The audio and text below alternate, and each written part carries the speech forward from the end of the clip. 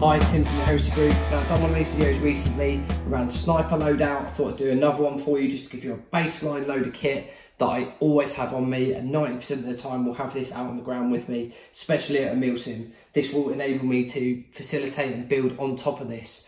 So dependent upon weather, environment, tasking, how many people are in the team, what they choose to carry, what we choose to divvy up, you can build on top of this by miles. Food, water, sustenance, all those sorts of things will be built on top. There'll be a lot more to take out on the ground with you. A lot of the time I can facilitate it in the pack that's here to last me out on the ground for a good substantial amount of time, including other layers, so on and so forth. So what I'll do is I'll take you through this. If you do have any questions about other things to carry, please feel free to drop a comment in the box below. If you're excited about running through this, please make sure you whack that thumbs up. So I'll start on the left hand side, top corner, got my little unjammer, and this works really perfect. So over there I've got the TMC bump, great lid, 2019 version. It's got the ratchet system dial for tightening it up, very comfy. It's got like memory foam pads inside, super cool. Got my nods on there, and I've got the Emerson counterweight pouch. This is a copy of the TNVC. It's a really good copy. Got a counterweight in there and some spare batteries.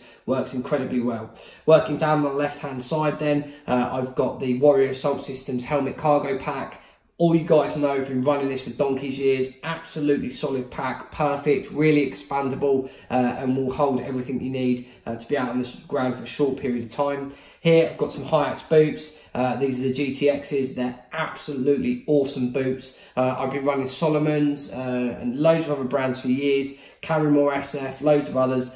These Hi-Ax boots are absolutely awesome. Dry really quickly, fully waterproof. They're really great boots. So highly recommend Hi-Ax.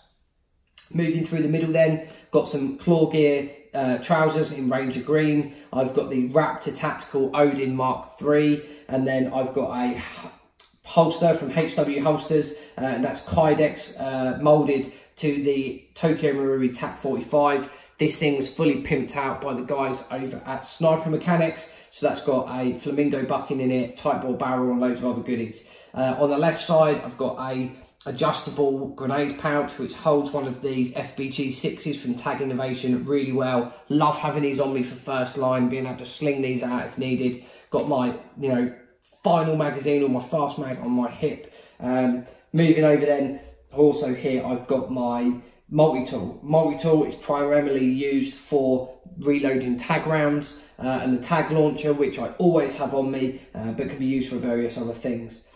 Moving across the middle then, here I've got my Clawgear Milirax. This thing is a waterproof hard shell, very thin, very light, keeps you nice and warm, will keep you dry in those conditions where it is absolutely lashing it down. I always have this thing screwed up in a ball and put in the front of the jacket, in the front of the bag.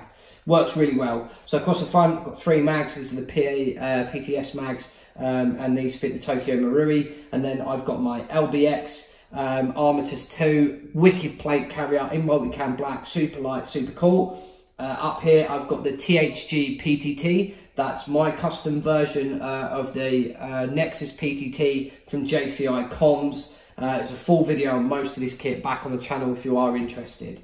Moving up towards the top, I've got my King's Arms M79. That's got a Tag Pro shell in it, and that thing's absolutely awesome. Absolute force multiplier. You know, me and Richie absolutely love tag rounds. We put a lot of them out each round, each game, and yeah, they're absolutely phenomenal. Depending on what platform you're running and where you are and the sort of taskings you get up to. For us, always out in the front, doing recce, being in dangerous positions. That thing is absolutely awesome.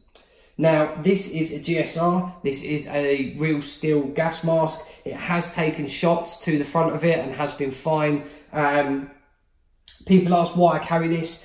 Now, depending upon what event you're on and depending who you're running with, maybe not, but the recent events at Sterling Airsoft, they have had lots and lots of chemical attacks. They've had lots of buildings that have been flooded with smoke and chemicals. So to enter those buildings, you will need a gas mask on you. And to do that, it's handy having it. So if I can squeeze it in the bottom of the backpack, which I can, doesn't take up too much room, it's handy to have on me just in case we come across any chems labs. Now, I have been out 3 times now with Sterling where we have not known there's going to be a chems lab or a chems attack, and this has come in really handy. So, for me, always key to have if I'm rolling out in the Sterling events. Down here I've got a Helican Tex admin pouch. This has got all the reloads in it for the tag launcher. So I've got shells in there, I've got the fist system, so on and so forth. One of my favourite pieces of kit, this is the Impact from Vortex Optics. This is a laser rangefinder, super handy, great for doing recce, great for doing recon, great for judging those distances for the tags, but also for the engagement from the platforms. This thing is absolutely awesome. I take it to every event, it's always in my pocket. Coming down to that then, recon, recce, perfect. Little setup here, I've got a Right in the Rain pen and I've got a Right in the Rain notebook, and I've also got my Garmin on here as well. 6-figure grids, taking down intel, taking notes in briefings, all those sorts of things. You need to have this on you at all times. Moving down to the bottom then, decent set of gloves. These are the Outdoor Research Iron Fists. These gloves are awesome. This is my 3rd pair of them. I've been using them for years. I've been using these for about a year and they still look absolutely mint. Moving over to the right then, last thing, this is my Tokyo Marui Scar L, fully upgraded by the guys over at Camo Raids. Custom work for them is absolutely insane. This has got a Gate Titan V2, it's got helicoil gear set, upgraded motor, it's got upgraded hot bucking, piston, cylinder head from the guys over at Turnersoft there. I've literally got this thing fully pimped out. On top, I've got the Vortex Crossfire 2, got an Element D-bow with the green laser, you know, the upgraded IR one, and then on here I've got Surefire Rep 300 Vampire. Now, I know I've blitzed over this all pretty quick. There's a lot of kit there. Again, this is just a baseline kit. If you are interested, if you want to ask more questions, if you're interested in more of the kit that's laid out on the floor, before you ask for more information on it, please make sure you head over to theheresygroup.com. A lot of this stuff has been reviewed over there already. If there's something you're absolutely bleeding to know about, please feel free to drop me a message. Again, baseline kit will give you a rough idea of what I've got on me at all times. I hope you found this video informative and interesting. Again, if you want to check out some more videos, theheresygroup.com. Thank you very much for watching.